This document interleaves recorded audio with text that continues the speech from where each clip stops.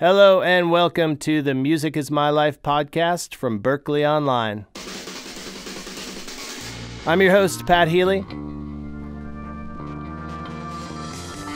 And take note that at the end of this episode, you'll have an opportunity to enroll in a Berklee Online course for $100 off the original price.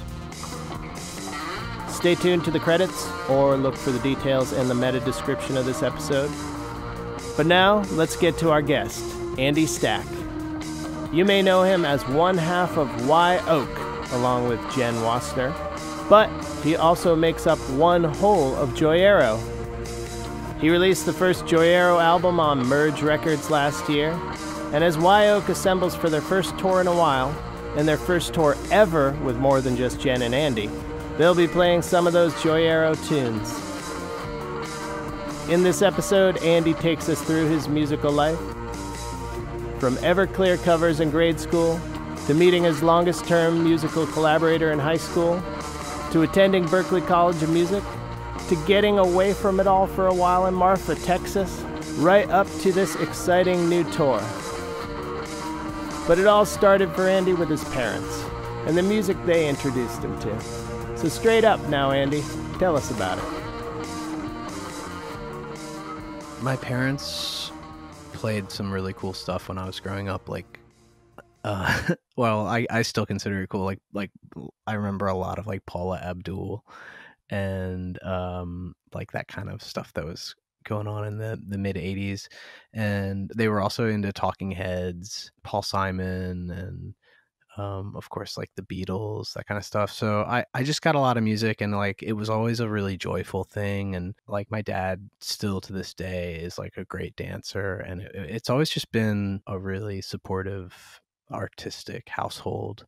I actually got into drums when I was like really little in preschool, and I had like a little toy drum set, and there's like a really rad picture of me wearing a kimono and playing drums when I was like 5 years old.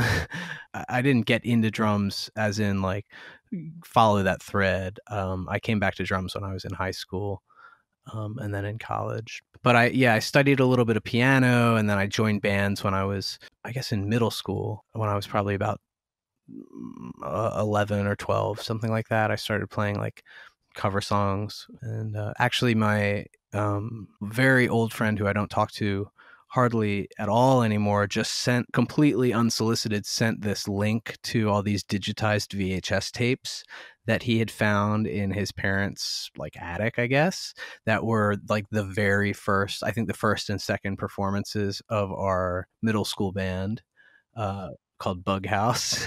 That was like, it was like if somebody wanted to blackmail me, there was definitely some incriminating stuff. What songs were you doing? Well, we did do some original stuff, but we were doing some like, I mean, I'm sure I'm going to date myself here, but it was like Everclear and Third Eye Blind, and I don't remember what else we were playing, but like, yeah, we were fully drinking that like mid 90s rock radio Kool-Aid at that point. So I did that for a long time, and basically from 11 or 12 on, I was always playing in bands. Through high school, I played saxophone in band and started to kind of learn theory, doing that kind of thing. And also, I went to this high school, it was a public high school in Baltimore, or outside of Baltimore, that had a steel drum band, like the Trinidadian instrument. And I did, all through high school, I played in this steel drum band that did like, carnival tunes, like these big extravagant arrangements that they play, which sometimes are really, really tough, really challenging. And that would be like to actually learn some of these like legit panorama tunes that they would do in Trinidad would be like the big project of the band for the year. So we would work that up, and I definitely learned a lot from that. It's not exactly something that, in terms of like aesthetic or style, that I would say stuck with me, but it definitely got me going on theory. And just like the drum I played itself was like the sort of soprano voice, like the lead voice of the band, and the instrument itself is laid out in a circle of fifths. It's like when you look at a graphical representation of Circle of Fifths, that's just the drum. And so you have this really kind of valuable insight into how stuff goes together just from learning to play this instrument. And, even to this day, I still kind of mentally reference, that shape when I'm thinking of stuff. Yeah, so I did that. And the other thing about that, which was great, was we didn't have a marching band or anything like that. That was sort of like my version of it, but we would play like 30 or 40 concerts a year. We would do all these field trips and go around and play at like elementary schools and old folks homes and different like school district events. And it was like a proper gigging band that I was in for 4 years of high school, and it sort of normalized this idea of like going to the gig and like you load in and you set up and you just kind of get used to the the in and out of that. So that was super valuable, and I still have a steel drum. Have you played it on any recordings? I have a little bit. I've it's one of those things where like every, I don't know, 4 or 5 years, there's some reason to do it. But the most recent thing I did with it was my friend Roberto was in my neighborhood here in Durham. And there's a studio, or at the time there was a studio basically right across the street from where I live that belonged to Sylvanesso. Oh wow! Who are friends of mine down here, and Roberto makes music as Helado Negro. He made this record that ended up being like on a ton of the best of 2019 lists. It's this sort of like soft spoken electroacoustic record, and we were hanging out a bunch, and he had asked Jenn, who was also living in the neighborhood, my bandmate from Wye Oak, if she would play a little guitar on it. So she was playing guitar, and he said something to her like, oh yeah, here's some of the other songs, and like I have this like really weird idea that I'd love to have steel drum on this song. And she was like, well, I know just the guy for you. And so I went over and recorded for an afternoon, and there's a few songs on the record that have steel drum, and man, it's just beautiful music. And did you know right away, like as soon, I guess, at what point did you recognize that you wanted to go to a music school? I don't have any like cool story about having a revelation about it. It was something that I was really passionate about all through school. And I think the idea of what I was gonna do in music shifted after I went to music school. Like I started going to Berklee doing jazz composition, and I was a bass student there, and I was doing like mostly electric bass, but a little bit of stand-up bass too.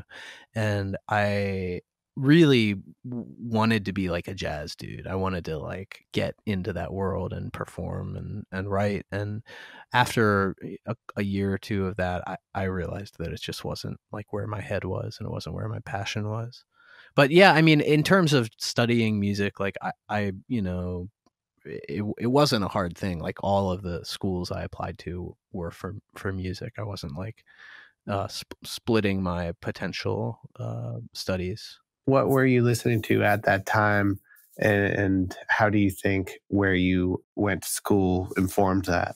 My memory of being at Berklee is sort of this split screen, because I was really interested in pursuing jazz as a composer and as a player. I was playing bass, I was playing electric and upright bass, which I still play, but like honestly, it's not it's like kind of a secondary thing for me at this point. Right. But at that time I was playing it a lot, and I was really working hard and doing all the, exercises and lessons, and not really connecting so much with it. And listening to a lot of jazz, like I was super into this, probably like super cliched for like a Berklee student from like 2002 2003, but like when I got there, I like got into like Brad Mehldau, and I got into like that kind of new, I don't know if you'd even call it fusion, but like what he was doing, it's almost like this like Olympic level performance style.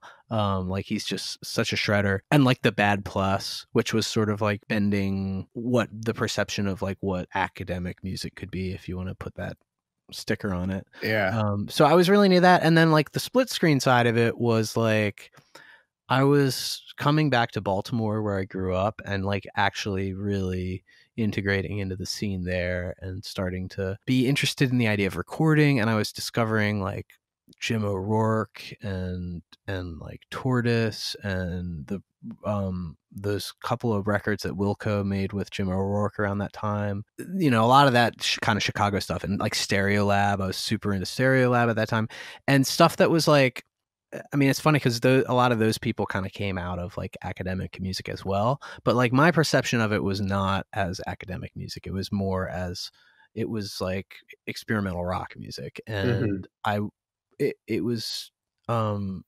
totally changing my mind about what kind of music I wanted to make at the time. And so there was this rub for me for a lot of the time that I was at Berklee, which was that I was sort of studying this one path academically, but it wasn't really the stuff that I was getting excited about. And I think it took a while to reconcile it, but ultimately, in retrospect, I feel like it all worked together pretty nicely. There was a lot that I actually got from my time at Berklee, from, you know, just really cementing my understanding of theory, and then I could go and bring it into the real world, which I think that was the biggest thing, was like when I was at Berklee, I wasn't actually bringing it into the real world the way that I wanted to.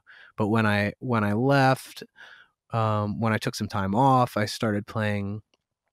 Honestly, I started playing in bar bands, and I know it's like it's not the like weird experimental Chicago stuff that we're talking about, but like I started playing in this band in Baltimore that was doing like 2 or 3 bar gigs a week, and we were doing like Hank Williams songs and like George Jones songs and all these like sort of country and Americana covers and some originals too, but like, you know, playing 4 hours at a time for these bar gigs. And I had never really been in that kind of setting before, of kind of getting thrown in and like really having to use your ear in a way that you don't use it the same way if you're playing in like a garage band or something, where you kind of have your like 30 or 40 minute set that's very polished and you know how everything goes. And then suddenly I was playing these like George Jones songs that I had never heard before and had to just kind of use my ear and pick it up. Were you doing bass or drums? I was playing bass. I was playing like upright bass a lot for that. Oh, wow. Okay. And at that point I wasn't really playing drums very much. Okay. I had a drum set, but I was a bass player. You know, the thing that I got was that I was able to take my, you know, this theory foundation and like actually apply it in the real world. And it definitely helped and saved my ass and kind of made it so that I could actually do the thing and make a little money and just kind of be in the mix with some players, some of these people in Baltimore who were like really legit great players. For me, when I was like in that time, I mean, the thing was, I was a kid. Like you know, I didn't feel like it at the time, but you're just a kid when you're in college, and like you are still grasping and trying to figure out what means what everything means to you. I definitely had that kind of split screen while I was there, that I was doing my academic stuff, but then I was going in a kind of different direction, and that ultimately ended up with I left Berklee for good, and that was sort of when Wye Oak was getting started properly, and we pretty much started recording our first record, I think, right around the time that I left Berklee for good. At the time, I was dating Jenn, who's now my bandmate, who is like, you know, much more like old family, like a sibling now. Right. But we dated for the first few years that we were a band, and we grew up. We met in high school, so we've known each other for like a gazillion years. I was living in Boston, but I was like traveling back to Baltimore, you know, it seems like maybe every other weekend. And we were starting to formulate the ideas of playing what ended up becoming Wye Oak, and we were writing songs together. And I was playing in this other kind of like bar band doing, you know, country and Americana kind of stuff. I ended up finishing school at UMBC, which is like a part of the University of Maryland system. And when I went back, I did recording and had, I just kind of like brushed off, like I fully removed myself from the pretense that I was going to be a jazz composer or performer. And I went into recording, and that was great. Honestly, that was like a really great move. Did any of the stuff you did at that time carry over into anything you released professionally?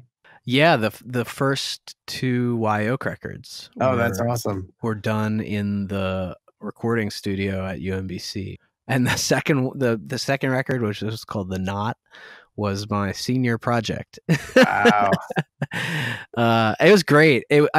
We did our first record there, and a buddy of mine who was, well, I had a couple friends who helped me mix it. The recording was all done at my school, and then we self-released that record, and I was in recording class and like was sending the record out to labels and blog. That's when Merge picked us up, and I was like in my recording class when I got an email from Mac from Merge, and kind of lost my shit in the middle of my recording class because it was like the really like our dream label of who we wanted to work with.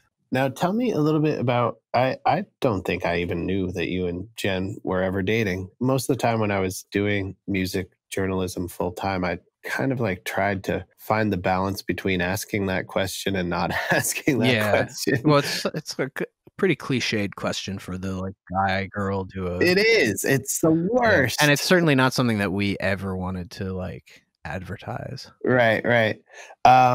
Which came first, your romantic relationship or the band? Not in priority, but like which in chronology? Well, playing music together came first. We met when we were like 15, and the first day we ever met each other, we were playing music together, and we ended up like being in this band in like kind of late high school and early college. And were you always drumming? No, I wasn't really drumming at all. I was playing bass and guitar and singing a little bit, but that was also like some of the beginnings of Jenn writing songs. Like she had never played in a band before. I had been doing Everclear covers, you know. You were seasoned pro. Yeah, since I was like 11 or 12, but she was like 15, I think, and had never played in a band, but like showed up to this like high school band practice and like had like written keyboard parts for the songs that we had written, and like was super prepared, and we were like, what the fuck, this is amazing, she's incredible, she's hired. And at what point did you and Jenn decide us two are doing music together and that's that, there's nobody else involved for now? And when we were about probably 20 or so, we had some songs we had been writing that we wanted to perform, and also maybe more specifically we wanted to record. I think at the time everybody who had been playing in this one band had sort of dispersed and was in school or working or living in different places. You know, we were just spending all of our time together, and we're also just like kind of consuming the same like media, the same music, and just getting really excited about the same stuff. And it was right when I was starting to do recording, to study recording, and you know, have like a really simple little kind of like MBox system for myself. The beauty of all that is like you don't really need extra people, you just overdub it. And that it was a recording project. And you know, honestly, still to this day, that's sort of what Wye Oak is. You know, we figure out how to do it live, but like we generally get more excited about like working in the studio and writing in the studio, and this sort of like creating like a sonic world for ourselves. And so you do that, and you're in school, you record If Children, and then you get the email from Merge, and Yeah. So were you the one who was working to get the demo out there, or? Yeah, I generally was doing all that stuff. Like, we didn't have any kind of manager, or we didn't have any kind of people helping us land a record deal, and we honestly at that point had no clue what that was something that people even did. I think we maybe actually had somebody who was helping book us shows at the time, but yeah, it was a very simple operation of just a couple of kids. And yeah, like Matt, one of the great things about Merge Records is that like they still are independent, they still are like really scrappy, and like they still will just like pick up artists who they just enjoy the music, and like they're not they don't have to answer to anyone. They just, if they like the record, they'll give it a try, and they did that with us. And our first couple records, I don't think ever did that well, but we it's a really cool kind of familial connection with that label, where it's like once you're in the club, you can kind of keep working with them, and they're excited to keep working with you. And it shows, because like I just put a solo record out 15 years later or something like that, and they were super down to work with me on it. Right. Was there any nervousness at all, like to do something like that with them, as far as, well, will they accept this? Well, I think there was some like naivete about what it means to get a record deal. Right. And I still think people experience that all the time. Like people think like, oh, if you're signed to a label, then like you're set up and they'll like do everything for you. And the reality is like it didn't change our situation all that much. I think I can look back, and I think at the time I thought that was going to change our lives, but we were hustling, and we were just playing a lot of shows and putting ourselves out there, and like being out there and touring and making connections and like trying to make good music is like so much more important than whatever the record label connection is. Was it just an assumed thing that Merge will do our solo stuff, or was there any trepidation there? Yeah, for the Joyero project, I didn't really know what the protocol was. And I just, they were the first people that I sent the record to. It's a brand new, untested thing. So I didn't have any preconceptions that they owed me anything or anything like that. And I did have to wait.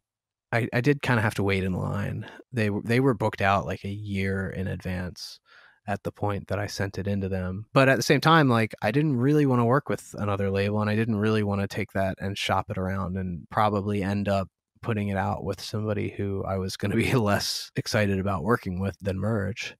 Right. But yeah, they're pretty rad about doing side projects. And the other band that I play in pretty consistently right now is Lamb Chop. They've been on Merge for like 27 years or something like that, and keep putting music out and keep getting more weird and doing weirder side projects, and like Merge keeps putting stuff out. It is kind of familial in that way. Speaking of the Joyero stuff, were these songs something that you've been working on for years and years and just stored them up over time and finally had to get them out? Or was it just like, hey, I'm gonna try recording some stuff and compose in the studio? Or it wasn't a super long stretch of time, but it was like a couple of years that the songs had been piling up. And it was all while I was living in Marfa. The record got finished right around the time that I moved from there to North Carolina. It was, I definitely wanted to finish that collection of songs. They really feel to me like they're of a time and a place. Like they're definitely like a little bit of a portrait of like a period of my life. And so I did want to release them as kind of a collection. But it seems like, I mean, just looking at the songs and their structures and the words, and it seems like something that this was not your first foray into songwriting.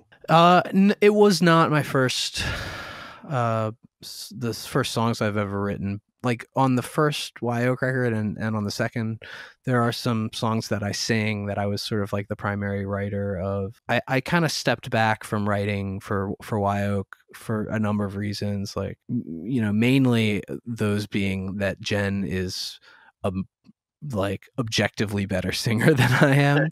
And that when we would play live, I was playing drums and I was doing this kind of like juggling act of playing drums and keyboards. And like every time I would try to sing in the live setting for Wye Oak, it just felt so overdone. Like I was not really able to keep up with all these things that I was juggling. I just it fell away. I sort of stopped like writing words and I started focusing more on writing, you know, music stuff, and that became more my contribution. And then we kind of fell into more specific roles in terms of like, you know, Jenn would write the words and would sing. And I had been writing, but honestly, when I started writing this collection of songs for Joyero, it was I really had to rediscover my voice, and it felt like the first time. It felt like I was singing for the first time, and you know, definitely touring on this record, which I've done a good bit of this year, is like a whole other level of discovering my voice. And yeah, what are you doing in addition to singing?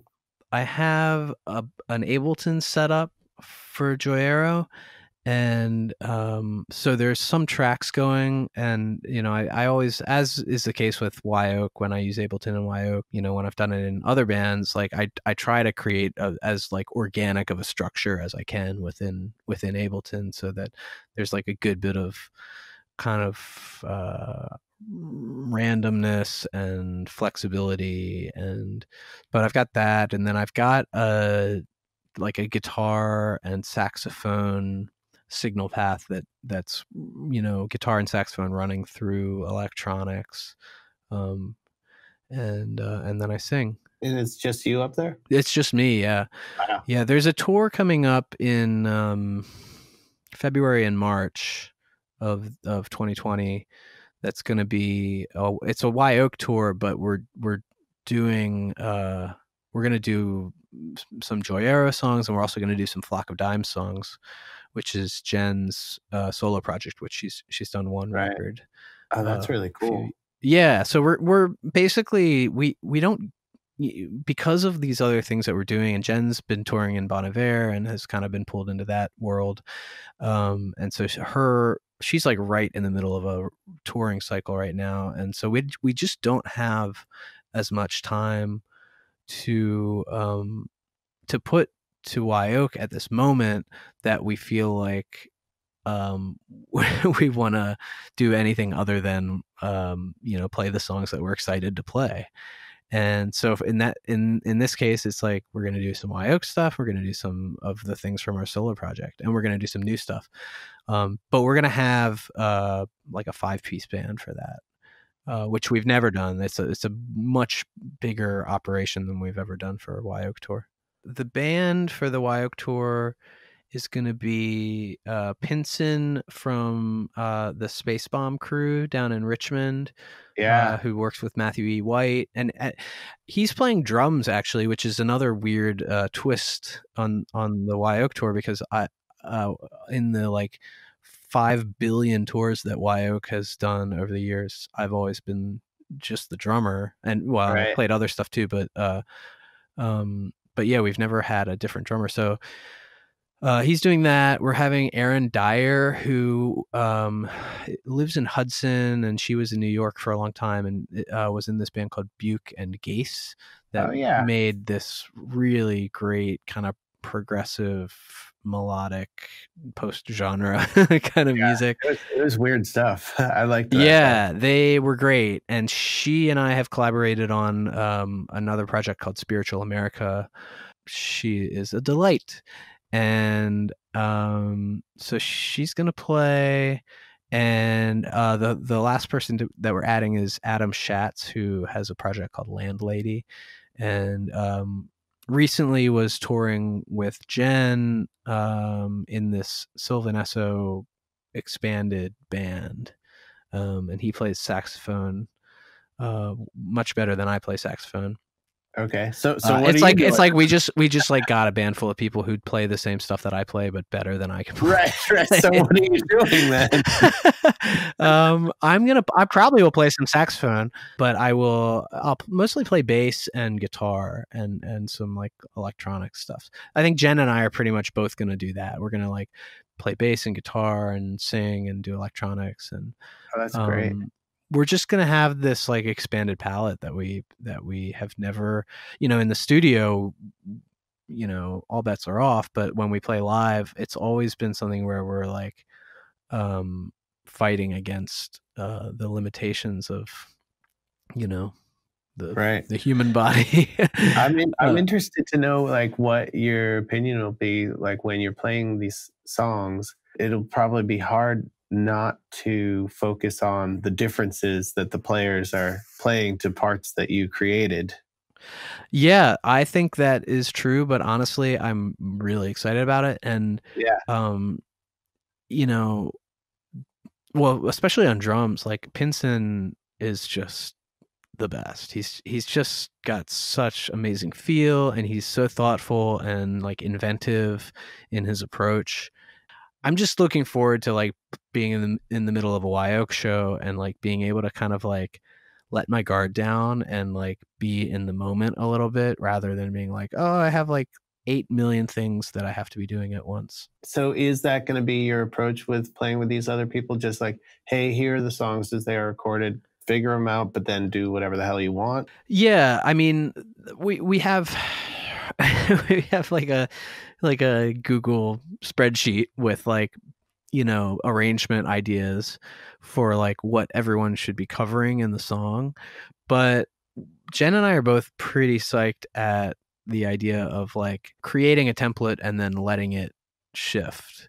And we picked the people that we picked because we have full confidence in their technical and creative abilities. Tell me just a little bit about because we did discuss the relationship, and I'm curious about the time frame. So you started playing music together. Then when was the relationship? When did it begin and when did it end? Jenn and I dated in it's probably like 05 to 09 or something like that. 06 to 09. You functioned more as for a longer period of time as platonic band members than romantic band members. Yeah, much longer. Interesting. It's definitely a past life kind of thing for us. Yeah. And we also had a friendship, which is maybe why we were able to kind of like weather a relationship and a breakup. Right. But we did, we did have this like mutual split when we broke up, and we also were like really excited about our musical collaboration at the time, and sent out this note to everyone we worked with at Merge and our like booking agent and this and that, saying like, yeah, this is happening, but like we're still doing the band. And I think everyone kind of like rolled their eyes a little bit, like, sure you are.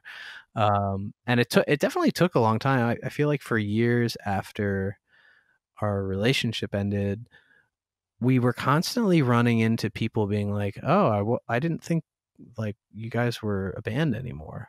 Like literally for like 7 or 8 years Wow. after our relationship. Are there any songs about Wye Oak in the Joyero project? I always wonder that because, when like somebody like goes solo, they like write about their band a How little you've bit. been wronged by your collaborators. collaborators. It just sounds like it's such a living, breathing band that it's probably not the case with you. No. Yeah. Is the simple one syllable answer. But there's no, something it's not. else. Yeah, no, it's definitely a very personal record, but and Jenn and I are very close, and she's got my back and vice versa. Like we've been through a lot together. But I would not say Jenn is my muse. Right. Having lived in so many different areas, and now, when did you settle into Durham? Almost 2 years now in Durham. Okay. So having lived in so many different places, how do you feel where you are informs the music that you make?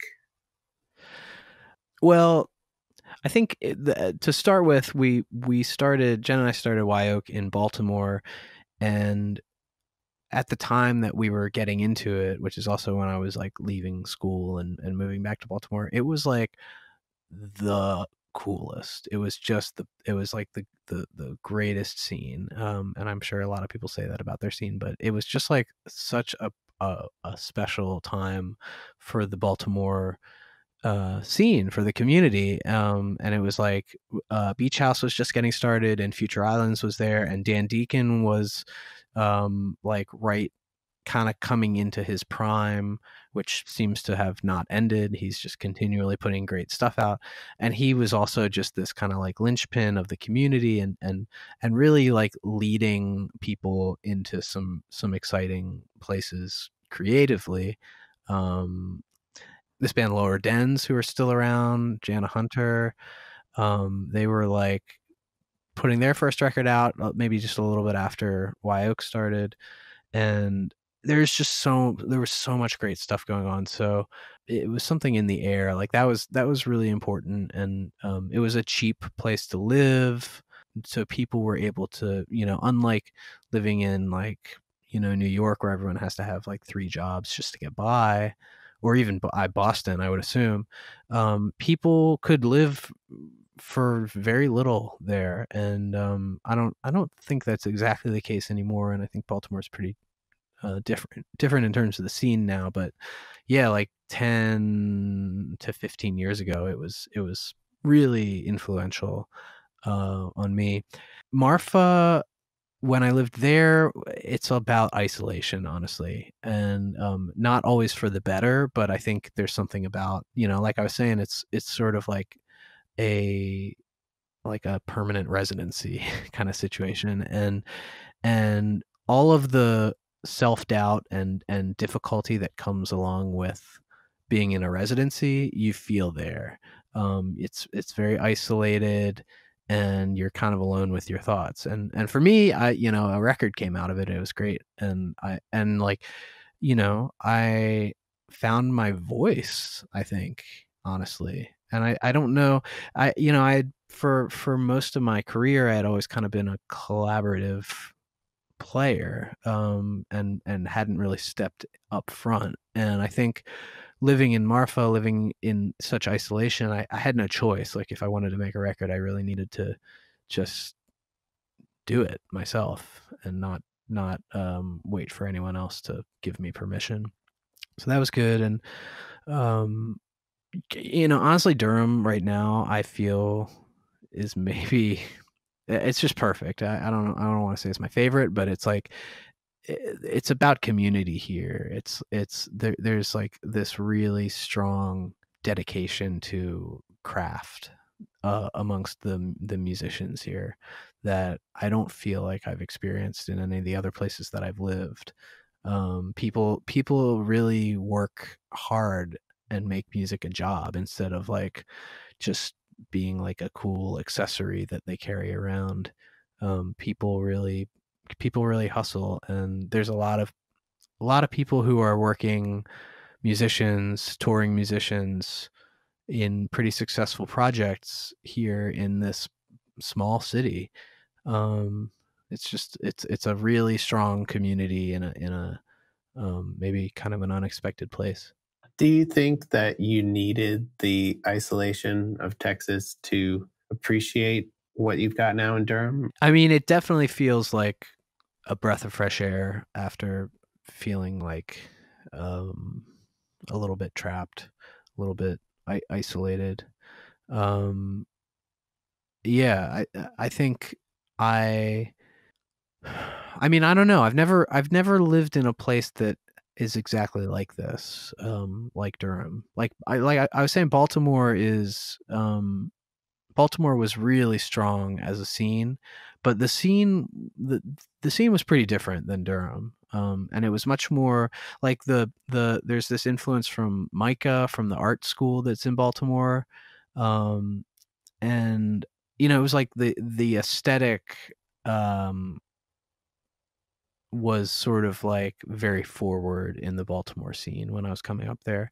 And that's less of a thing here. Like everybody plays with everyone here, and there's really no like elitism or pretension about like the kind of music that people are into. Like for instance, my buddy Joe Westerland, who's an amazing drummer. He was in Megafaun and collaborates. Now he plays with a bunch of people, but like for instance, he plays with like you know, Mandolin Orange, which is this string band, and it's just really hushed, simple music. And then like the next night he'll be doing like Ornette Coleman songs, and then the next night he'll be doing like you know, experimental percussion sets, and he's just all over the place. And there's a lot of people here like that, really unpretentious. Which do you prefer? Well, obviously not pretentious versus unpretentious, but as far as your range over the past like 2 years has gone from like playing on your own, playing in Wye Oak with just you and Jenn, to playing in Wye Oak with a huge group of people coming up. Yeah, it's what suits your style the best? Playing with a lot of other people, playing with a few people. I don't know. Why do you have to pick? The happy place for me is all of the above. And it's, and fortunately, I think the reality of being a working musician is that you have to do all of the above. You know, unless you're extremely fortunate, or you strike it big, or you get, you know, some kind of ridiculous, song that just gets sync licensed forever. Like you just have to work and do everything. And for me, that means playing in multiple groups, writing music within groups, writing solo music, writing music for commercials, doing sound design for commercials, you know, just hustling. And honestly, like the times when I'm hustling and when I'm like doing a whole bunch of different projects at the same time, that's when I feel the best. And when I'm doing, you know, during the years where Wye Oak plays like 150 shows or something like that, it's kind of crushing. I mean, it's a blessing to tour. I love touring, and I love being a part of that project. But like the like grind of like a full throttle record cycle is, I don't think it makes you a better musician, really. At least not the kind of music that we make. I think like having variety and playing with different people, that's the stuff that I love. That really is what's great about playing music, isn't it? Having variety and playing with different people. Andy Stack and Jenn Wasner are currently touring with a variety of Wye Oak songs with a whole lot of different people. The tour starts on February 27th in Asheville, North Carolina. And to see if they're playing near you, check out wyeoakmusic.com. So at the top of the show, I told you that there's a way that you can receive a $100 discount on a Berklee Online course. So here's how to redeem this special offer. Head over to musicismylifepod.com right now. In addition to the discount, you'll get all sorts of links to free resources. Anyway, this episode was edited by Talia Smith, mastered by Gabriel Reifer Cohen. All visual assets coordinated by Mike DeBenedictis. Social media by Brooke Larson. Web assistance courtesy of Mark Thomas, Steve Zimmerman, Joe McDonough, and Chris Keene. I wrote and recorded the Music Is My Life theme song, but the expert remixing comes courtesy of Lily Dickinson. Special thanks to Mike Kahlo and Gretchen Klein, and thanks to you for listening. Take note to join us on Monday, March 2nd for Spider Stacy of the legendary Pogues. He's currently touring with original Pogues bassist Kat O'Riordan and the New Orleans band Lost Bayou Ramblers. Together, they perform under the moniker of Pogatry. The tour kicks off February 28th in New Orleans. And I'll tell you about the rest of the tour in 2 weeks. Spider Stacy will tell you all about his musical life. We'll talk then.